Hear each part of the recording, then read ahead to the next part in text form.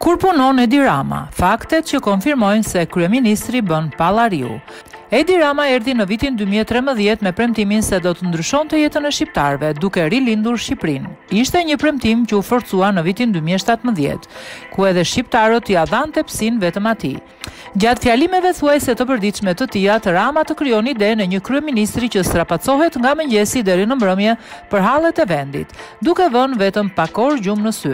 Në fakt, aparati i tij propagandës është aq intensiv dhe shpesh bindës për masat e gjëra, sa vetëm faktorët konkret mund të jenë shkëndija drite për të parë panoramën e gjerë mbi aktivitetin e përditshëm të Ramës.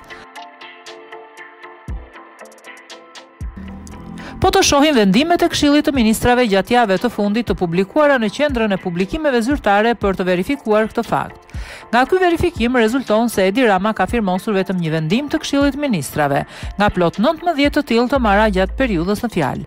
Më konkretisht, gjatë 3 javëve të fundit në QBZ rezultojnë të publikuara plot 19 VKM.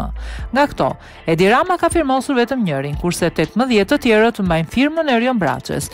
Vendimi vetëm i firmosur nga Rama është ai për lirimin e Shpati Kolgegës nga detyra e zëvendës ministrit arsimit. Kjo tregon se mbledhjet ku janë marrë këto vendime janë drejtuar pikërisht nga Braçë, ndërsa Rama nuk dihet se me çfarë është marrë gjatë kësaj periudhe.